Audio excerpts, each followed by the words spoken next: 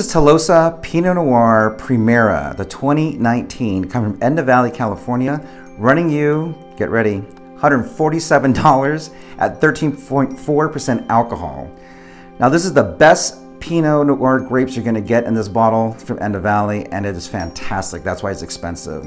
They do age this in French oak barrels, which makes it more expensive, and they don't make many bottles of this, which makes it expensive as well. But it's worth it. I definitely would not hold this too much longer because it's so good right now, the 2019s. I'm loving them.